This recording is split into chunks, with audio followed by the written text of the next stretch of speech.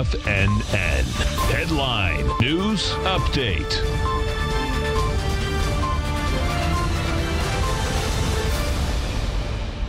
Hi everyone, as you can see, this is Basil Chapman sitting in for Tommy O'Brien, and it is the 1 o'clock TFN news update, and we're looking at the Dow up 67. It had a recovery high today of 24,512, pulled back very sharply, but now it's come back a little bit, and you can see that the technicals, the MACD, stochastic on-bounce volume are all very strong, so it's trying to find support. But look, there's this rising narrowing wedge formation, and it's trying to break out of the apex of that. So just make it real simple. In the next 2-3 days, if the Dow is able to break above 24,780, that's going to be a very good sign. And if it slides underneath 23,850, it says a bit of a rest period coming up. The S&P, on the other hand, has a slightly different pattern. It's actually gotten closer to the 200-period moving average of 2950.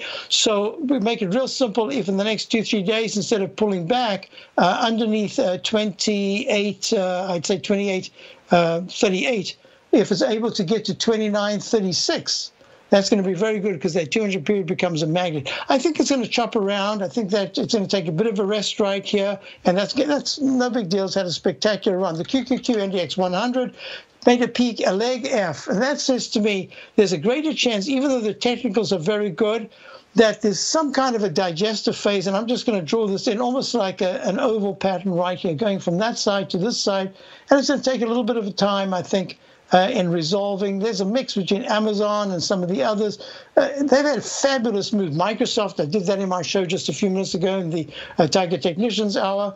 So I think that a little digestive phase is good here, but it's spectacular. If the high of the day, 217.32, is taken out by Thursday, and this market is able to get to the 220 area, that'll be absolutely amazing. IWM is actually the leader. IWM is spectacular. It's up 2.54, up at a 129.81.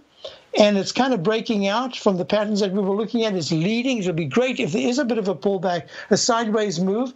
And in the meantime, IWM could show the way for a little bit longer. I think that's great. Before it was playing catch up. Now it's actually playing leadership. Gold has pulled back quite a bit.